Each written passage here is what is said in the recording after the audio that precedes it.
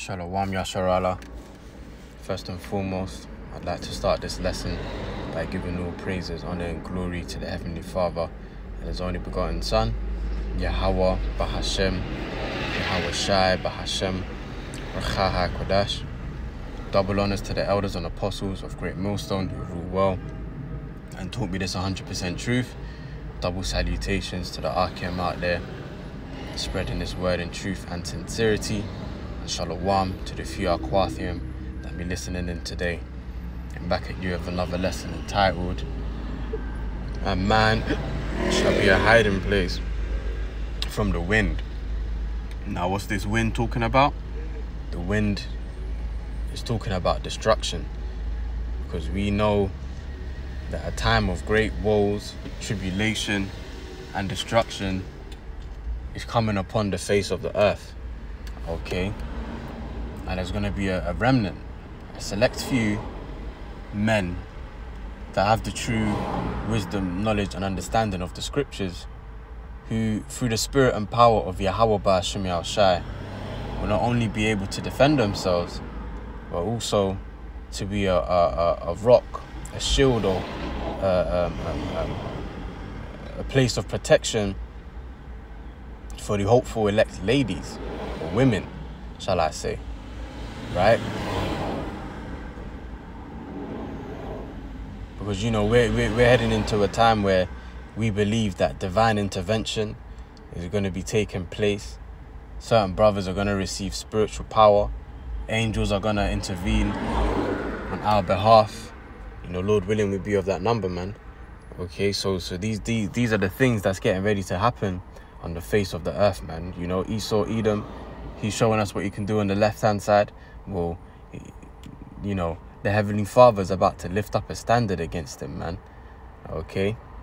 Through his men, through his elect, right? So without further ado, let's bring the precepts out, man. Let's start here in Ezekiel 7 and 5. And I bring this out quite a bit, I know. But then again, these are the times we're heading into. You know,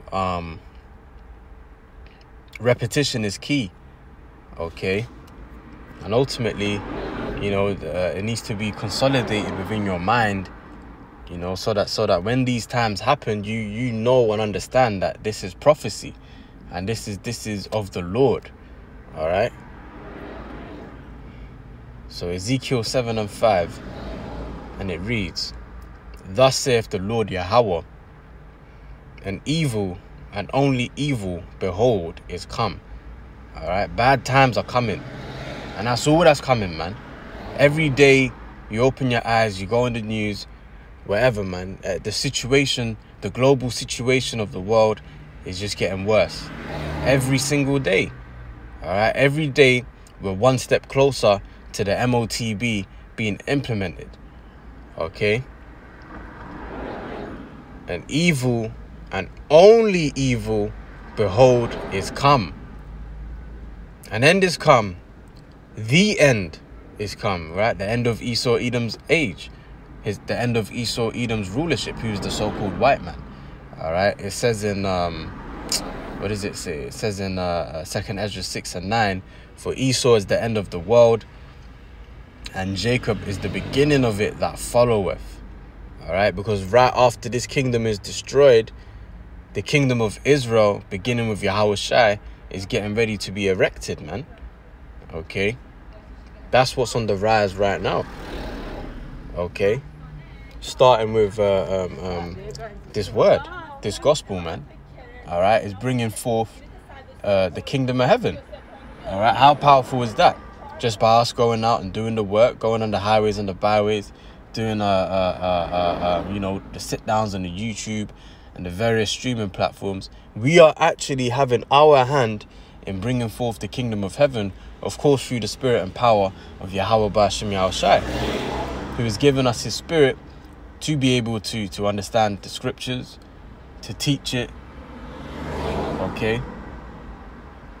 Let's jump down to verse 25, and it reads, "Destruction cometh, they shall seek peace, and there shall be none." So you ain't gonna find no peace, man. Okay? Great hell is getting ready to befall the planet Earth. A great time of woe, suffering, judgment, calamities, tribulation, famine. Okay? All of these are sent as scourges for amendment, man. And still the people won't turn from their wickedness. That's me roughly quoting 2nd Ezra 16. Okay?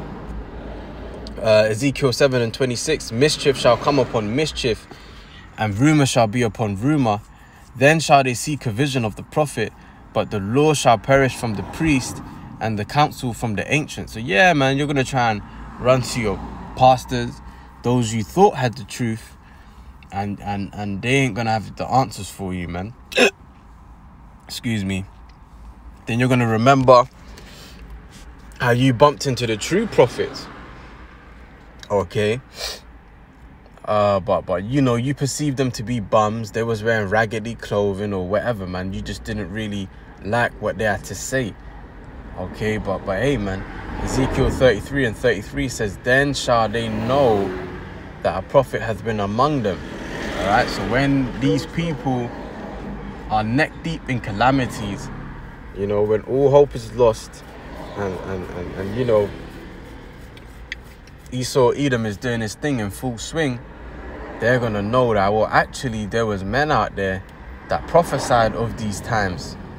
Okay, that prophesied of these very things we're going through right now. And guess what? We didn't hearken, man.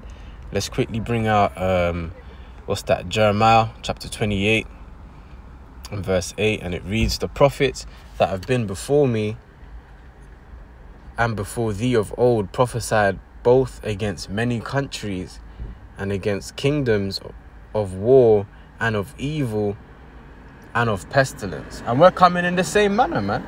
You know, 1 Corinthians 14 says how the spirit of the prophets are subject unto the prophets. So those same ancient prophets from back then, some of them are walking amongst us right now, doing the exact same thing they did in their past lives, man. Preaching the downfall and destruction of this current wicked society. Okay? That's what's getting ready to happen, man. Okay?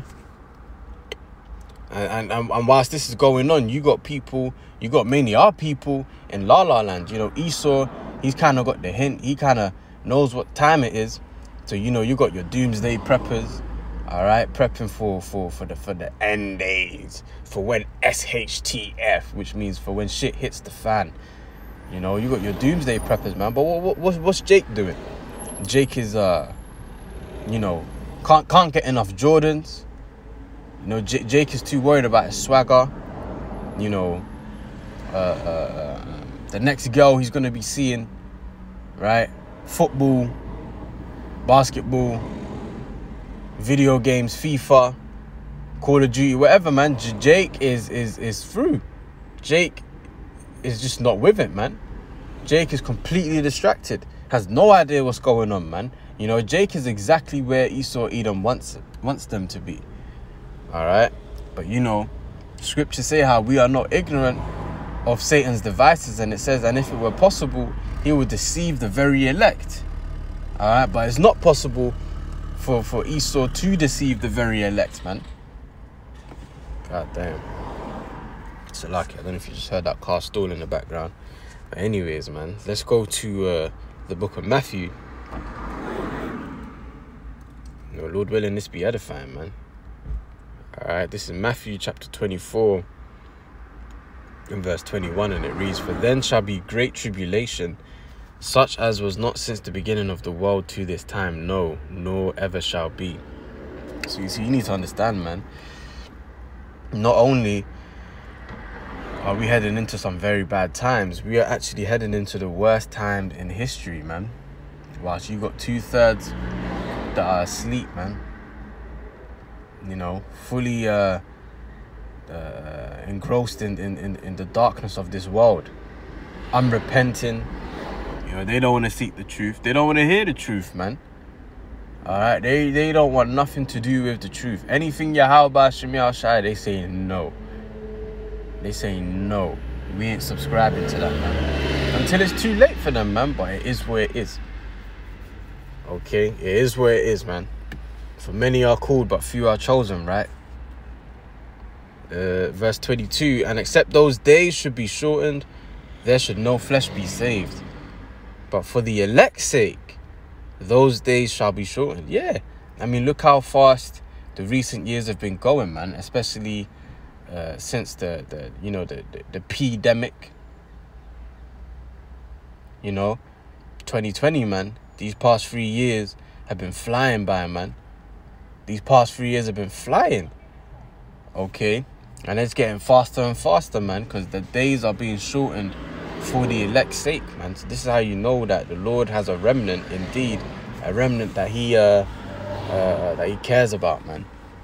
All right, all the suffering and hell and calamity that's going on around the world is happening for the elect's sake, man, to bring forth the kingdom of heaven ultimately. All right, this is the love that the Lord has for his remnant. Okay, let's back this precept up with Daniel 12:1. It's only right. And at that time shall Michael stand up, the great prince, which standeth for the children of thy people.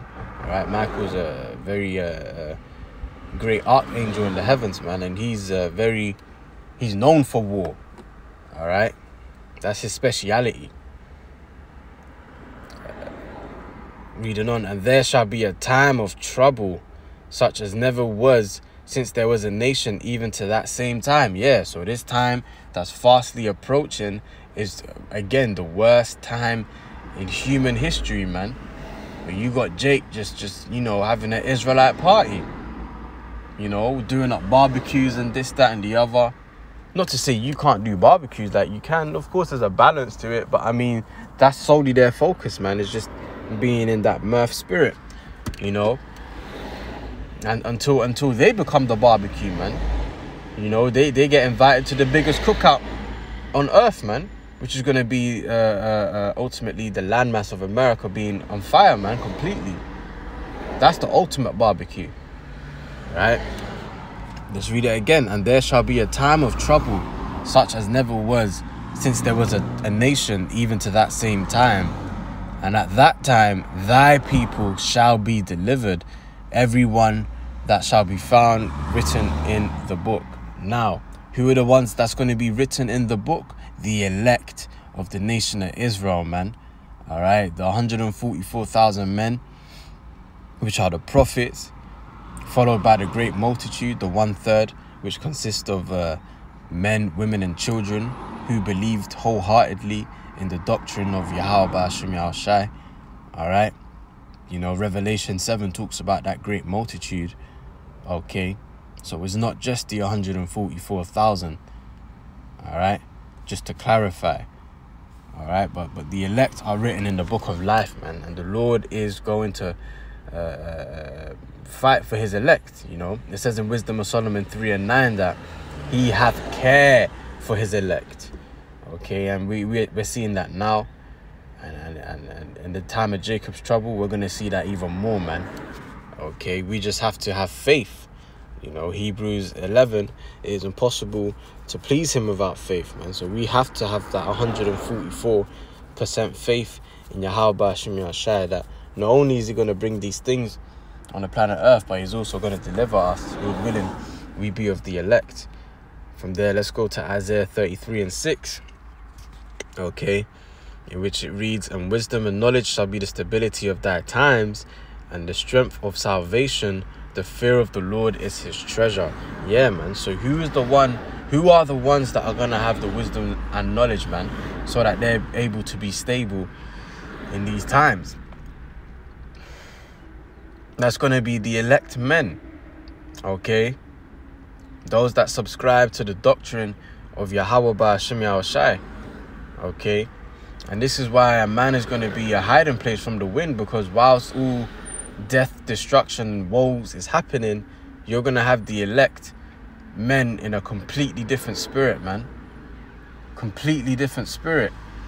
Okay, let's bring out Job 5 real quick. This is the book of Job, chapter 5 and verse 22. At destruction and famine thou shalt laugh, neither shalt thou be afraid of the beast of the earth. So now you got to ask yourself, what kind of spirit are you going to have to be in to be laughing at destruction and famine, man? You're seeing people dying in all sorts of heinous ways. You're seeing calamities and people going through all sorts of different hell, man. And you're going to be here laughing, man. What kind of spirit are you going to be in, man? But that's the spirit that the elect are going to be in, man. It says, at destruction and famine, thou shalt laugh, man. We ain't going to be feeling sorry for these people when the Lord comes and rains down his judgment, man. Because the word has been going out for long enough and the people don't want to hearken. So now they've made their bed pretty much, and now they got to lay in it, man. Okay. Proverbs 1 also talks about how the Lord is going to laugh at your calamity and mock when your fear cometh, man. And what's one of the ways the Lord is going to do that? He's going to be laughing through his men, through his prophets, who endured with all hardness, teaching this word and having the scoffers coming against them and things of that nature, man. Teaching in all different elements, so on and so forth, man. All right? We're going to be, Lord willing, we're of the elect. We're going to be laughing at the 2/3 of the nation of Israel that were unrepentant and these heathens, man. Okay, let's go to Isaiah chapter 13 and verse 12, and it reads, I will make a man more precious than fine gold, even a man more precious than the golden wedge of Ophir. Yeah, man. So the elect men are being prepared right now, being tried like that gold in the fire, man. Being tried like that gold in the fire up until perfection. And the Lord is gonna, use his elect men as part of his arsenal, man, his weaponry. Jeremiah 51 and 20. Thou art my battle axe and weapons of war, man. Okay. And I've been quoting that a lot recently, but let's just get it, man. For edification's sake, let's just go ahead and get it, man. Jeremiah 51. And this is verse 20, and it reads, Thou art my battle axe and weapons of war, for with thee will I break in pieces the nations, and with thee will I destroy kingdoms. All right, and because the Lord is going to raise up his elect with that spiritual power, man. So they're going to have all sorts of, all kind of power to be able to bring this into fruition, man. The Lord is going to make his creature the weapon, man, his weapon. Okay, let's further back this up. You can continue reading on in Jeremiah 51, but that pretty much hits the nail on the head. I ain't brought this out in a little while, actually. Let's get Isaiah 40 first. This is Isaiah chapter 40 and verse 28, and it reads, Hast thou not known, hast thou not heard, that the everlasting power, the Lord Yahweh, the creator of the ends of the earth, fainteth not, neither is weary. There is no searching of his understanding. You can't understand the mind of the Lord, man. All you can possibly do is just submit to his will. Okay, which you do regardless anyway, man. Man's goings are of the Lord, right? Reading on, verse 29, he giveth power to the faint. And the Israelites, we're likened unto being faint right now, man. We ain't got no power in our hands. We got our enemies ruling over us. All right, we're in a dire situation right now, man. It would seem like all hope is lost, right? Okay. And to them that have no might, he increaseth strength. And that's what's getting ready to happen with the elect. Okay. He's going to bestow some of his men with spiritual power, and they're going to be able to defend themselves against Esau, Edom, all through the spirit and power of Yahweh Ba'ashim Yahushai. All right. And all of that, is going to be to glorify his name, man. It's not going to be for our vain glory. It's going to be to glorify the name of Yahweh Ba'ashim Yahushai. Okay.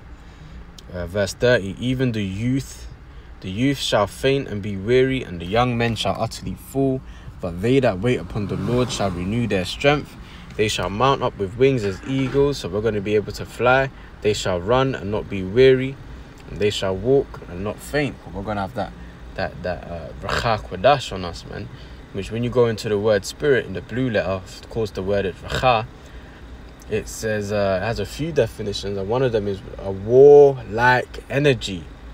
When Samson slew 1,000 men with the jawbone of an ass, which is a donkey, he had the racha kodash on him, man, which imparted that war-like energy onto him, and the elect men are going to be in that same fashion. Okay, let's get another one. Isaiah 40, next door neighbor, and Isaiah 41 and verse 14, and it reads, "Fear not, thou worm Jacob, and ye men of Israel, I will help thee, saith the Lord, and thy Redeemer, the Holy One of Israel. Behold, I will make thee a new sharp threshing instrument, having teeth." All right, having power, man. You know, like people liken the bullets onto teeth when they talk about guns. They're like, "Oh, has it got teeth?" Talking about the bullets. Well, hey, man, we're gonna have a whole new kind of teeth, man. You know, brothers are gonna be able to have like straight concentrated fire, laser beams coming out their eyes, and man, way more than we can even imagine, man. Way more than what you see in the Marvels films, man. So I ain't even gonna, you know, God damn, like we have no idea, man. You know, the amount of blessings that's gonna be bestowed upon us as Israelites, and you know, Lord willing, we're of the elect, man, because those blessings are gonna start with the elect first and foremost, and the 2/3 once they die on this side, and they're brought back in the kingdom via the loins of the elect. Okay. Thou shalt thresh the mountains, and you know, it's talking about governments, okay? But we're going to beat these governments, man. As it's going to say, thou shalt thresh the mountains and beat them small, and shall make the hills as chaff. So the hills representing the smaller governments. You know, we're going to have our hand in destroying our enemies, man. You know, Lord willing, we be of that number. Okay. Thou shalt fan them, and the wind shall carry them away, and the whirlwind shall scatter them. You know, go into them chariots. And thou shalt rejoice in the Lord, and shalt glory in the Holy One of Israel. Yeah, we're going to be glorying in the Holy One of Israel, man. Alright, which is Yahweh Ba'Shem Al-Shai. Okay, when we see that we're raised up with that spiritual power, you know, we're able to defend ourselves against our enemies. When we see that the Lord has lifted up that standard against our enemies, yeah, we're gonna be praising the Lord in that day, man. And also on the other hand, you women are gonna get in line, man. You women are gonna get in order, because you're gonna realize you're defenseless, you're powerless, and you need a man of the Lord to survive, man. So you stubborn ass Israelite women, you ain't gonna have a bone to pick in that day, man. I just think that. No. Listen, man, you either take heed to whatever instruction your man or your husband is telling you, you know, your husband gives you, or you know, you get to step in, man. You know, you get to die a brutal death.